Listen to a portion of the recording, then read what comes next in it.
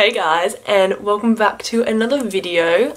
So today I am going to be testing out another foundation for you guys. So I'm going to be doing a review on the SUPER-CAMO foundation from Raww Cosmetics. I literally was so excited when they sent me the new foundation to try out. Oh my god, I do love their old, it's not that old, but like I do love their original superfood infused like foundation. By the way, I will leave a timestamp in the description bar if you guys just want to like click ahead to when I actually apply and review the foundation. I'm just going to kind of talk through like basically the price, like what's like in it, things like that. Basically what it's supposed to do for your skin before I try it out. So it says on their website that the SUPER-CAMO foundation retails for $34.99.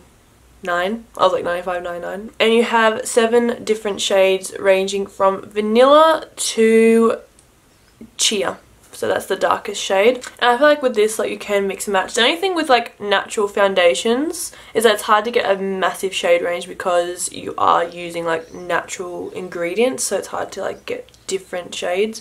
But the selection of 7 I think is still really good. They have more light to medium tones rather than dark.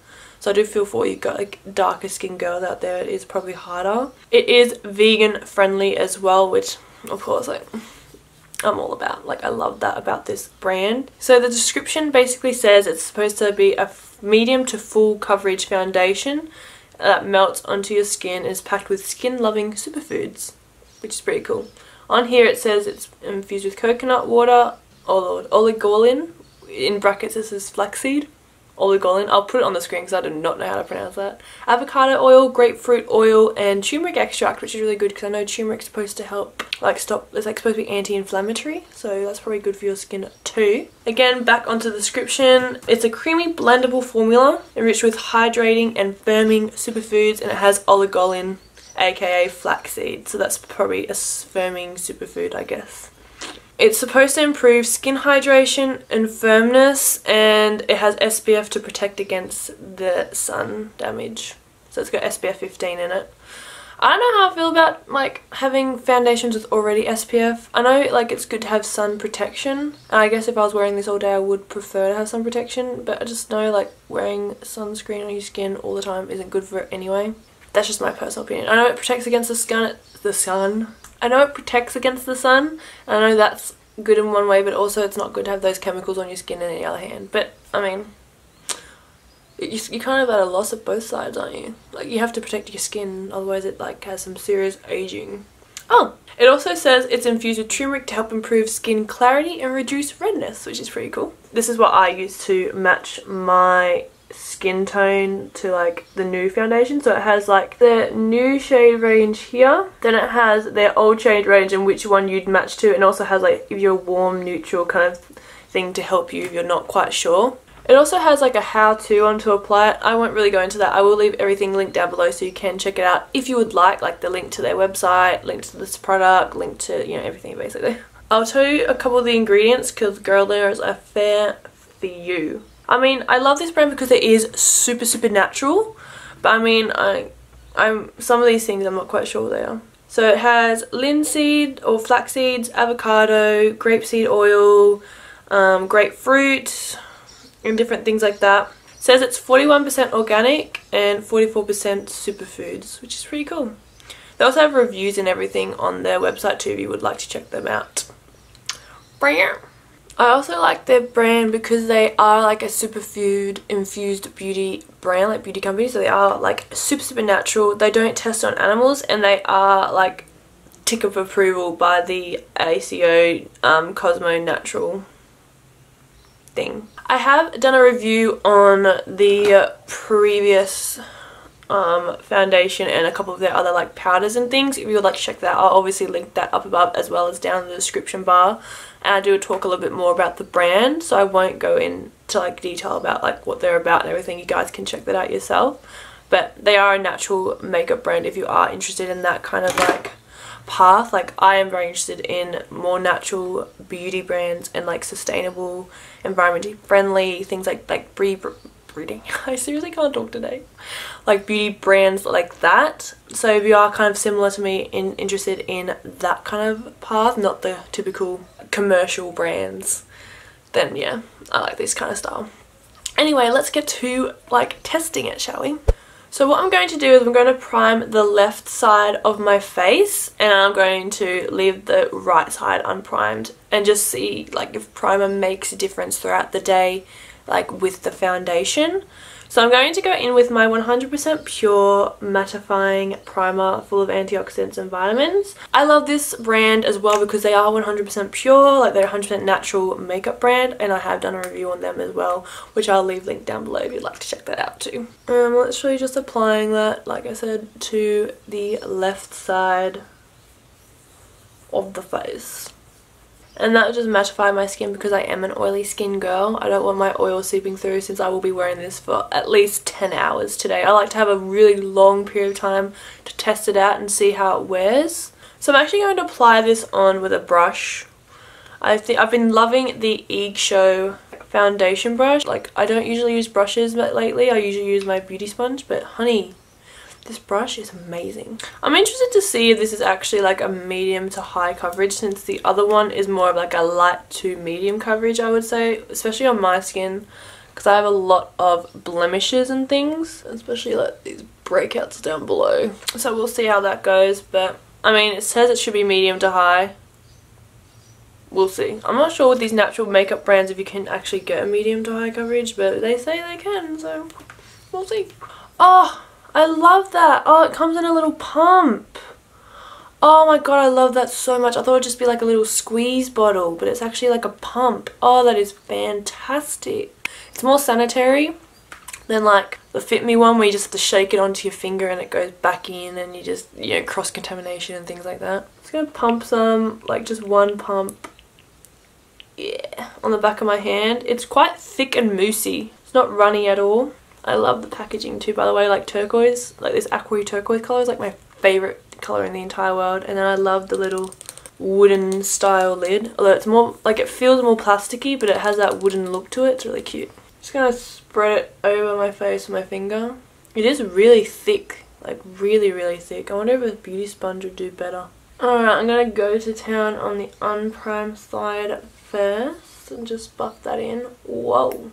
I think they were right when they said it is at least medium coverage because it's quite thick. So I guess that's why, like, it's more moussey, whereas their other one's a bit more liquidy, hence why it's more of a lighter coverage. I mean, to be fair, it actually is like medium coverage, 100%. Like 100%. It's just really sticky. Like, it's sticky to try and glide across, but I mean, that might be a good thing because it all adheres to the skin really, really well then. Feels quite thick on the skin too, which I don't know how that's going to go for all day. Like, I'm not a fan of like wearing foundation if I can feel it just like sticky on my skin all day. Like, I don't know if that'll feel comfy or not. We'll see. I can actually kind of smell the SPF in it. That's probably why it's also thicker as well, actually, now that I'm thinking about it, is because it does have sunscreen in it. It's definitely not an overpowering smell, but I can subtly smell the SPF in there, very subtly.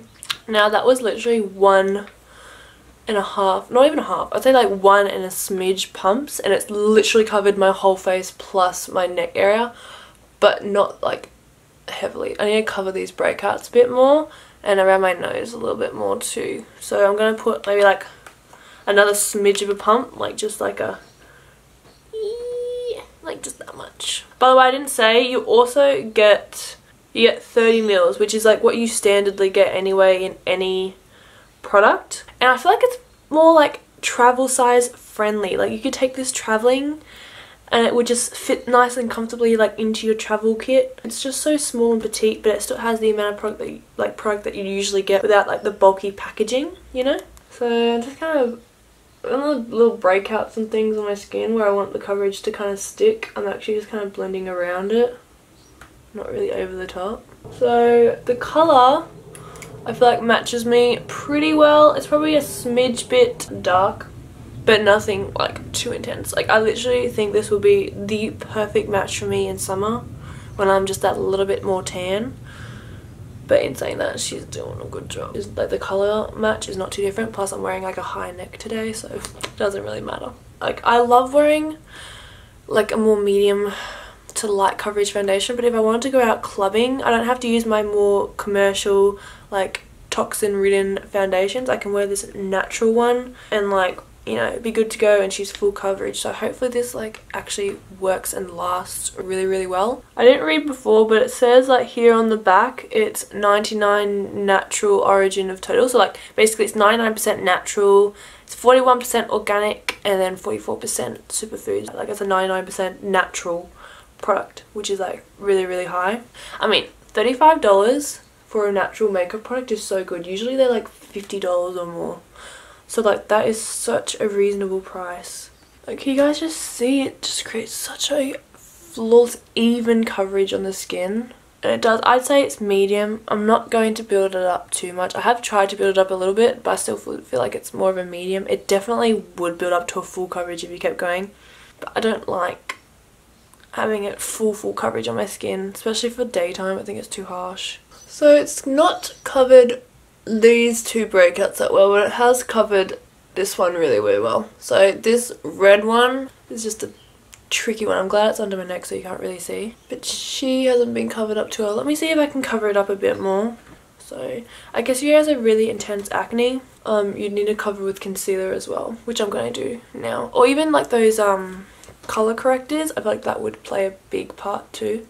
So I'm just going to quickly apply the concealer to like under eyes, you know, spot conceal and things, and then I'm going to go over top with their actual like pressed powder in the shade Nude. So I'll be right back having done all that, so I'll be back in a second.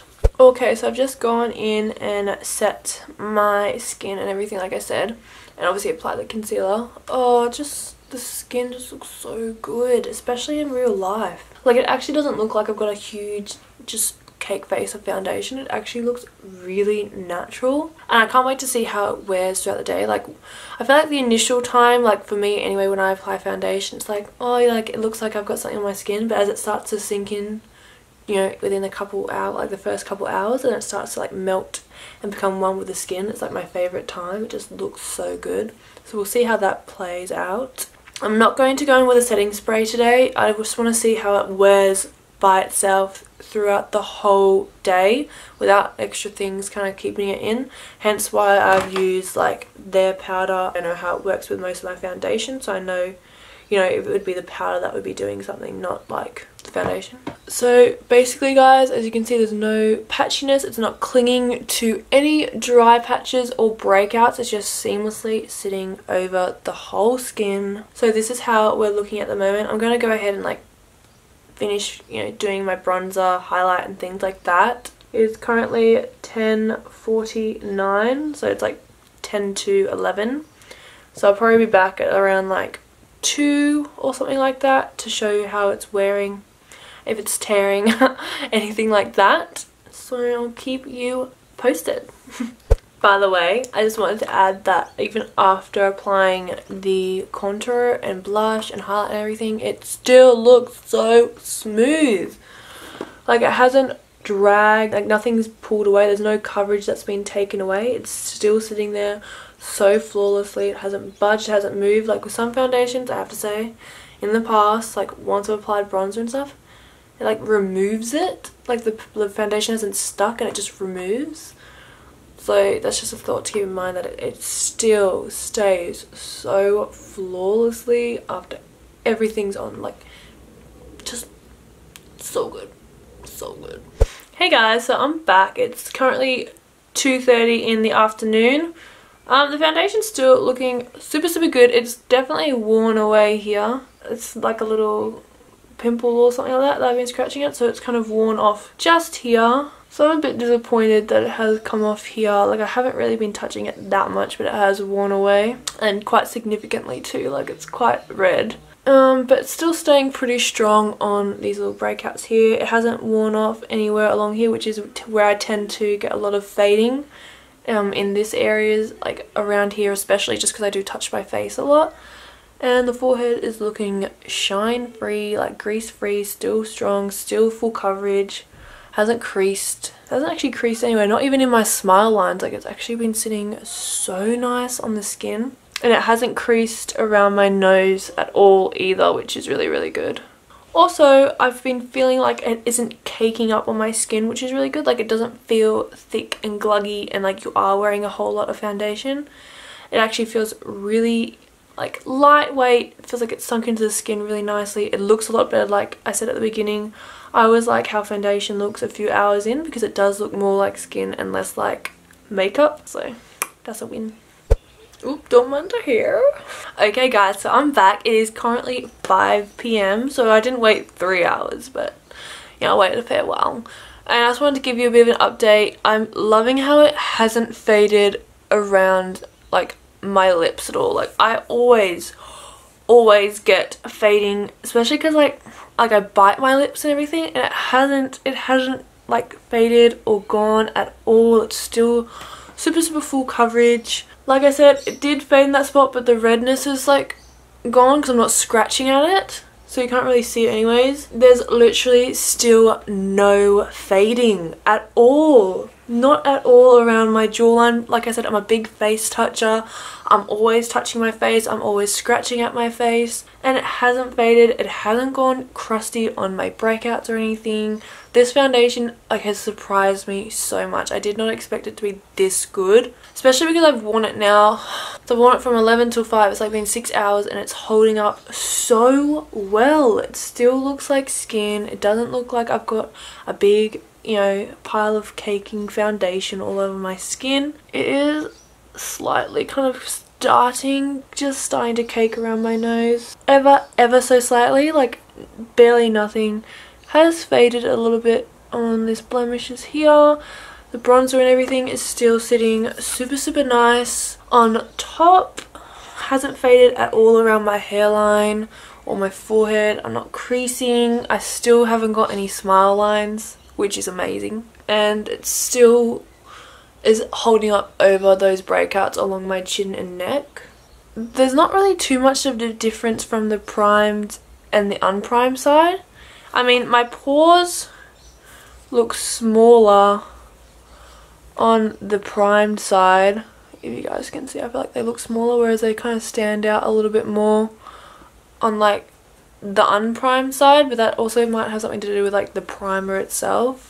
But like on my forehead, like it's a mattifying primer. I feel like, oh, I mean, I guess you can kind of tell there's a little bit of greasiness on this side as opposed to this side where there was a primer. Like that mattifying primer at the beginning has kind of helped keep my skin a little bit more matte, and the oils aren't seeping through as much as this side. I guess I can notice that a little bit, but in saying that, it's not that oily. So I am really happy with how this foundation is going. So fingers crossed, the 8 hour and beyond mark, it does last really well. We'll see. Okay guys, so I'm back. It is now currently 9:30 PM. So I'm just going to wrap up this foundation review is what I was trying to think. I'm literally so impressed with how it has not faded or like sunk into my smile lines. It's barely eventuated into anything around my nose. Like, remember how I was saying that I was like getting some creasing around my nose? Well, that's like not turned into anything. It doesn't look like it's creased at all anymore. It hasn't sunk into my forehead lines at all. Actually, it has started to fade around here and a little bit here, I think, just here. Yeah, so it started to fade a little bit on my breakouts, but I mean, what's it been like? 9:30, it was 11, so it's been like 10.5 hours.